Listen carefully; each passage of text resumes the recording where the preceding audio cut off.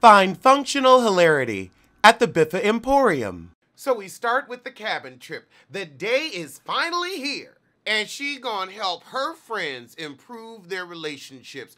Cause Lord knows if anybody knows about a successful union, if anybody knows about fidelity, love, trust, and friendship, it's Rashida Frost.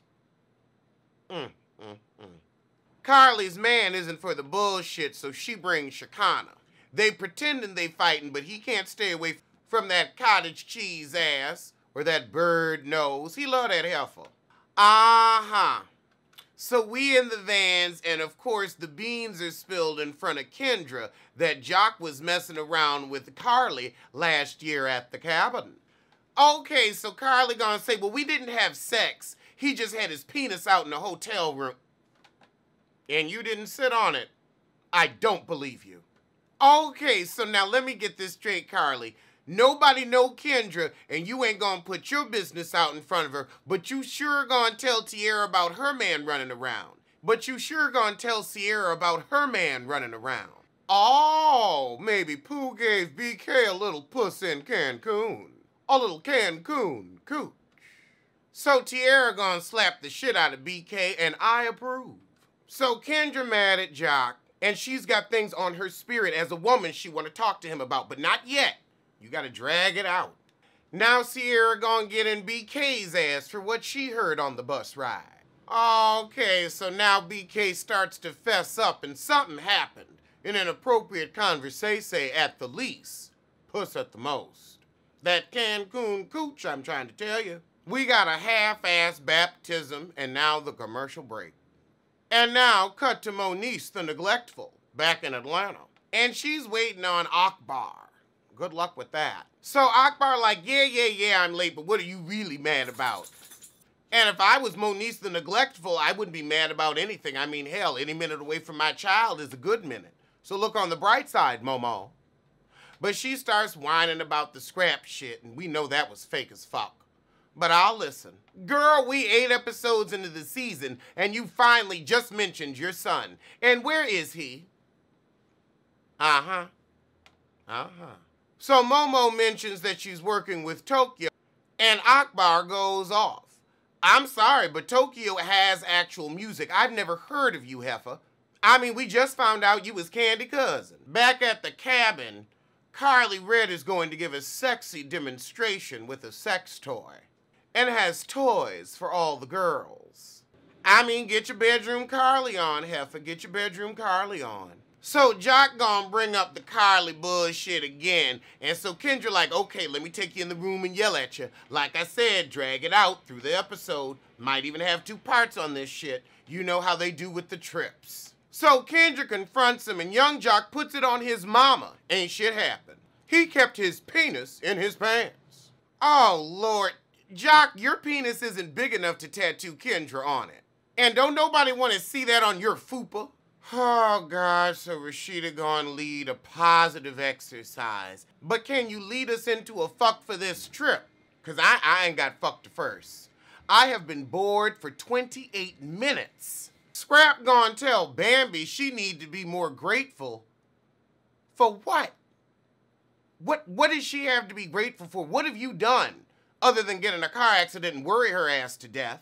I ain't heard hit to first, second, or third. So that does lift and lighten the mood, and now we got Akbar at some cemetery. I'm fast forwarding. Later that afternoon at the cabin, Bambi's butting into Jock and Kendra's business. So Bambi seems to be on Jock's side because she says Carly Red's timeline ain't jiving with her. Meanwhile, Moniece mad Akbar ain't working with her, so she gonna take her 2 cents and go work with Tokyo. Moniece did not just say she thought Scrap de Leon was gonna be the man that restored her faith in men. Moniece, you like pussy. You can have all the faith in men you want, but you still gonna like pussy, girl. You still gonna like puss.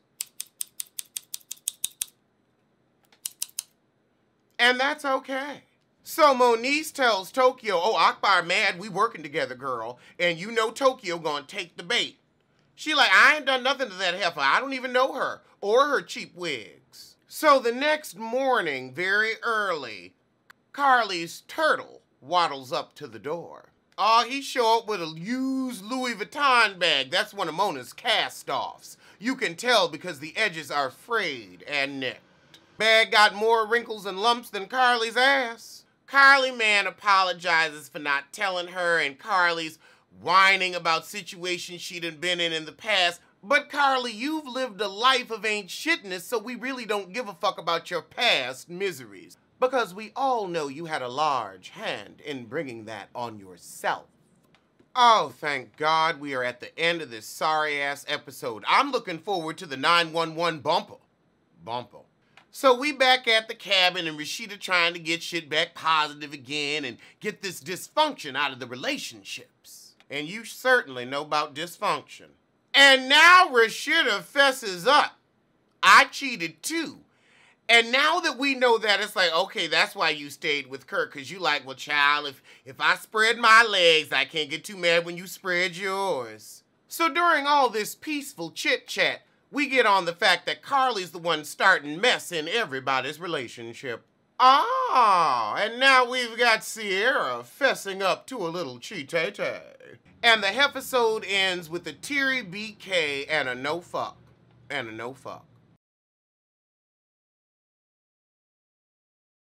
Let's catch up with Hustle and Soul. Oh, God, we gonna open with trifling, thirsty, pining-ass Thandy. Oh, I miss Lawrence being around, but I'm gonna make him proud. Why don't you make yourself proud and move the fuck on? Find a man that loves you, not his baby mama. Find a man without a baby mama. Back in Miami, Lawrence wants Anna to get the staff in line. They're in line, they're fighting in line. Anna is in a bad mood for some reason. I guess it's that wig. Looks a little greasy. That wig screams bad mood. You put that joker on, you in a bad mood. You gotta smell it. Anna just fired Cola. She said, oh, no call, no show up. Stay your ass home. Ah, Anna knows about the phoniness. She's sick of cutting checks for someone talking shit about her. I can understand. Actually, no, I can't. I've never paid anybody who talks shit about me. Cola said, well, I'ma just enjoy the free house until they kick me out. I get paid by WeTV, not the Pank Teacup pop-up. They said the shit in Miami closed, the shit in New York closed. I guess they just act like it's a restaurant for the show, so they don't have to get food service permits. Oh, Cola quit. Well, good, you're in agreement. Cola quit and Anna fired you. Whatever you want to call it. Just get on off the show. So Cola's like, well, they jumping my friends, John don't approve, and I still got my WeTV salary. You know, that $500 an episode. Oh my gosh, she says she want to marry John and have his baby.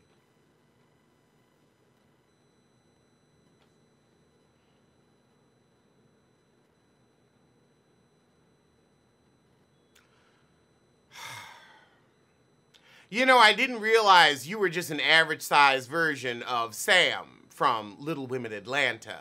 Crouching boredom, hidden lesbian. So Cola says she ain't there, but she wants it to be successful, and maybe one day her and Anna will have a sit-down. Meanwhile, the manager, Nikki, said, I can't get in no more trouble, so I guess she's got some pro-baby tea. So Chef Lawrence is trying to be Chef Lawrence, and it's like, Anna, what do you think about this new shrimp and scallop dish? It looked good. It did look good, but Anna had a point. People come here for chicken and waffles. We gonna end up losing money buying expensive-ass shrimp and scallops, and then the shit don't sell, and it goes bad in 2 days. 2 days. I know.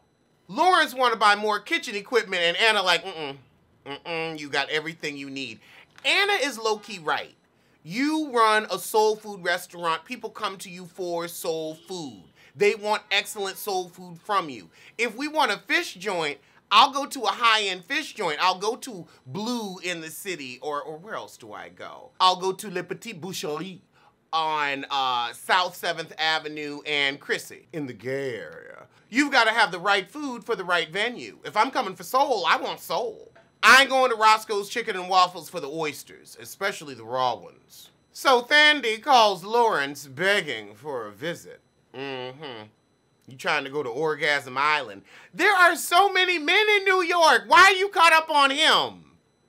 I'm sorry, honey. You can find some more Beijing dick. I promise. I promise. I know Thandie did not just call this man a strong black king. If he was strong, he wouldn't be cheating on his fiancée with you. He's a weak peasant, dear. A weak peasant. And you're the mark and the moron who fell for him. It's a damn shame. Oh, Lord, so John comes to an office beach day. Of course, Lawrence and Anna aren't there, but it's, you know, the staff. The staff.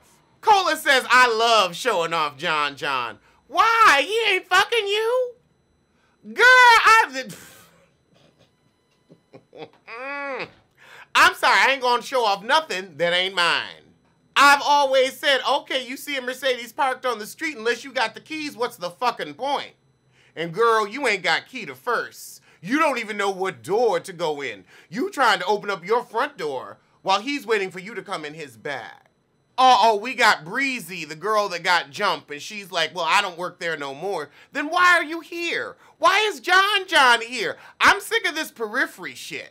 So now Nikki's spilling her tea. She got in a fight with her cousin and is facing 15 years. Child, the twins eating off people's plates. Keep the shit plausible. So Anna gonna shoot a commercial and hope that it goes viral. Well, we know that didn't happen. Lawrence, however, is unconvinced a commercial is the way to go.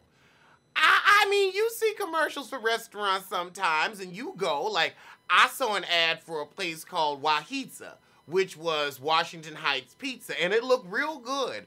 It took me a minute to get there, but then by the time I got there, it was closed. But had they been open, they would have gotten my business. So maybe they don't work. Lawrence lets her have the commercial. We gonna see how it go.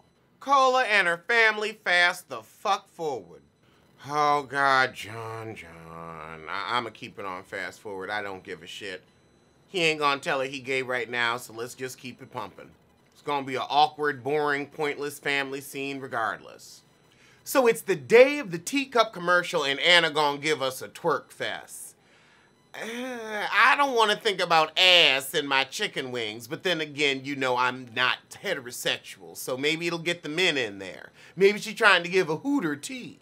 But Hooters is failing. So good luck. They got the bartender in a chicken suit. She says, shit, I can twerk it near, I can twerk it far. Oh, this commercial is a mess. Lawrence is the king of fried chicken. I can't even give that a bark bark. Oh my God, they got the twins and chicken head. All for a restaurant that doesn't really exist. And this twerking ain't even that good. I am unimpressed with this twerking. Oh God, this is a mess. The producers need to be fired. I agree with Lawrence. This ain't who you are and you shouldn't feel like the fried chicken king. I mean, you're a chef. You're going after a Michelin star. Yeah, I see the difference between you and Anna. I get it. Anna just trying to make money off a chicken joint. You trying to really put an imprint on the food world. Now Lawrence is saying Anna has changed. I don't think Anna changed. I think you're finally getting to see her in full bloom. She's always been this way. You've just kept her under your thumb, knocked up, barefoot, and pregnant. Now that she has a restaurant of her own, oh, honey, she's gonna run things her way. I gotta say, Anna, you got piss poor delivery, but girl, you got some real points. Ain't nobody like South Beach's party. South Beach is, if you gonna make money and turn over tables, you gonna have to shake some ass. She got a point. Like, you trying to have a real Epicurean high-end experience, but you aren't there yet in your career. This fool gonna say everything is not about money, then why is your New York restaurant closed? Why are you on this show? Honey, it's all about the coin. If you can't pay a bill, you ain't got option to first. It's always all about money. That's just the way the world works these days. Now, maybe in the 70s or the 80s, when you could get by with a regular middle-class job, you know, you was secretary, he working at a plant, that could have been true. But today, it's all about the C-O-I-N coin. Oh, Lord, Lawrence running to Brooklyn. Oh, it's time for John to speak his truth. Oh, God, Cola, ever since we spent time with my family, the question of me and John's future has really been whirling through my head. Honey, he gonna be your Judy till the day you die. I can tell you that. Girl, you've been with this sissy for 3 years. I'd be embarrassed. Oh, God, Cola wants to start a family. I don't think John wants kids. I think, like me, he just wants dogs. He don't even give me a gay that wants kids tea. I don't even think you want kids, but if you want them, hey, you know, find a straight man to get you pregnant, because he ain't gonna be able to help you. Like I say, from the streets of New York all the way out to Vegas, it doesn't matter if you're rich or if you're famous, because you can't get someone pregnant in the anus. No, you can't get someone pregnant in the anus. Yeah. Okay, this fool gonna say, are you okay starting a family with me knowing I'm with somebody else? So right after he says, you know I'm with somebody else, right? The waiter walks up and asks for their drink order, and he gonna say, do you have anything with Hennessy? Hennessy? Hennessy? I guess that's like Don Cheadle, mispronounced. I have never heard of Hennessy. Oh, good. He's like, I don't think we should work on the baby because, you know, I'm trying to get pregnant in my anus, too. Girl, you really thought you was gonna go from an open relationship to a closed one? Honey, Wendy Williams low-key spilt the tea on that. It's all fine when we're 35, but, you know, when you want to have a baby and get serious, it gets to be an issue. Because somebody ain't gonna want to close the gate. He gonna tell her he just ain't ready. For vagina. Oh, Lord, Lawrence is back in Brooklyn and is gonna be thumping on Thandy. Child, the Brooklyn pink teacup is closed. It ain't in nobody's blood. So Lawrence tells Thandy he's engaged to Anna. Oh, God. Now he's in love with 2 women and he doesn't want her to feel abandoned or used. Yeah, that's what happens when you choose one over the other. Unless y'all all gonna have a throuple relationship. And she might be down with it. I think you could honestly get Anna and Thandy to be down. No, they always gonna be fighting over that dick, and I don't know why. I bet you he put Beijing on his ball sack, too. It's just as gray as his beard. He said, I'm always gonna love you, and child, that flipped Thandy's switch. Skirmish! Whoop his ass, girl, whoop his ass. She said, I put on 40 pounds of highlighter for this bullshit. Girl, she jumped over the table, kicking, punching, screaming, windmilling, doing it all. Let me see that in slow-mo. Yep, she getting him with the swat, kick to the face. Get him with the Vans, girl. Well, your off-brand Vans. I'm sure Anna loved this scene. And she leave, and that's where the shit end. But I'ma see you soon for something. So, as my mugs say, tell a kin, tell a friend, tell that heifer you hate to head over to the Biffa Emporium for a cute collection of hoodies and mugs. Link below.